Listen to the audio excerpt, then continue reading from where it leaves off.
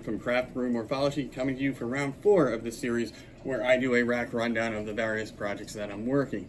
Today we're going to be looking at things in the Blue Eyed Leucistic Complex.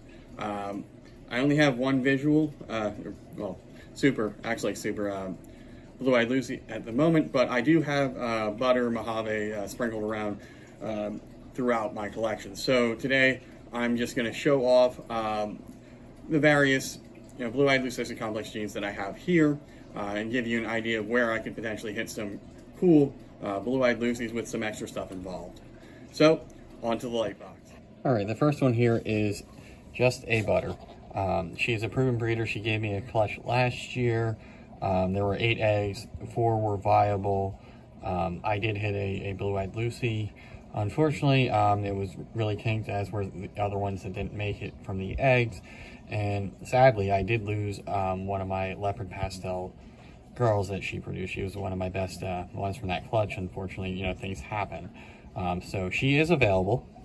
If you guys are interested, she is on Morph Market. So head over. She's listed for like $200, so she's relatively inexpensive when it comes to a proven breeder. And as also her offspring are available. There's 2 male pastels and a female leopard pastel.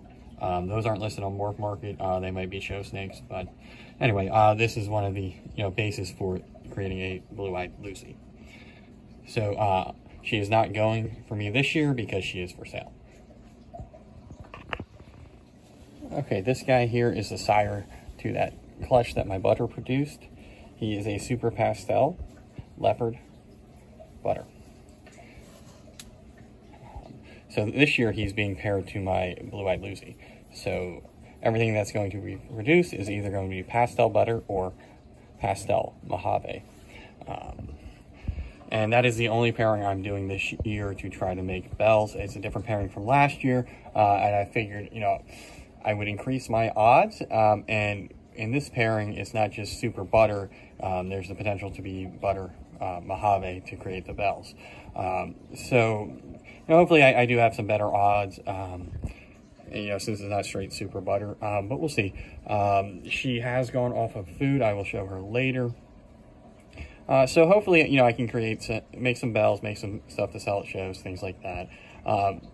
And worst case scenario, the pastel Mojaves and pastel butters are going to be visually appealing. So hopefully, if I will be producing them for sure. It just depends whether it's butter or Mojave. So hopefully those will be on my table, in the future, and we can find them in good homes. All right, these next few are all going to be ghost or hypo, I believe, depending on whatever the lines are. Let's see what I have. This one is. So they're all going to be labeled hypo for me because I really don't care about the lines on that. But this one is a Mojave hypo girl that I got from Malaysia over at Wiz Constrictors. I believe she's in the shed. It's sort of hard to tell with some of these hypos, as they are sort of frosty and muted to begin with. She apparently was mean when I got her, but hasn't been mean since she's been here, and it certainly hasn't missed a meal. So we're about 2 years away from her being in the breeding rotation, but she's about ready to move on to a bigger tub. But I really do like the pattern, even though it's just Mojave and the visual hypo. So working some of these BEL complex genes alone, really do some cool things with these animals. All right, this next one here was another new pickup. You've seen her a couple times on my channel, on my past videos. This one is an Enchi Butter Red Stripe Ghost. So I really like what Butter's doing in here. I have another female that is similar, but this one was purchased from John and Christine over at Triforce, and I can't wait till she grows up. It's the only red stripe I have, so I'm really looking forward to seeing what that does in some other combinations that with hypo moving forward. Even though we are talking about butter and BEL complex stuff this video, but a lot of these animals that I am showing I'm not going to be intentionally trying to make BELs with them because they do have other genetics that I don't want to get washed out by creating an all-white snake.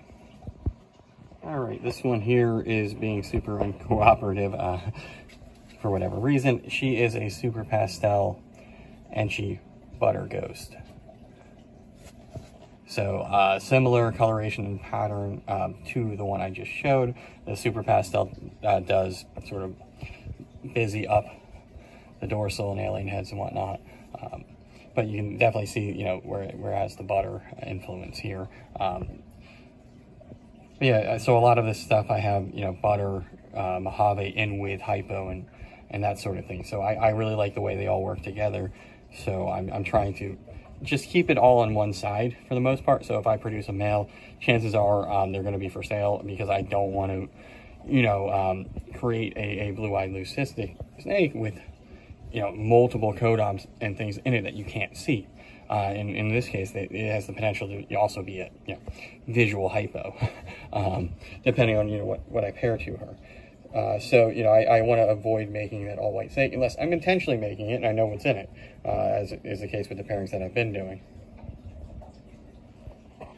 All right, and here is my only blue-eyed leucistic snake in the entire collection. She is a butter Mojave.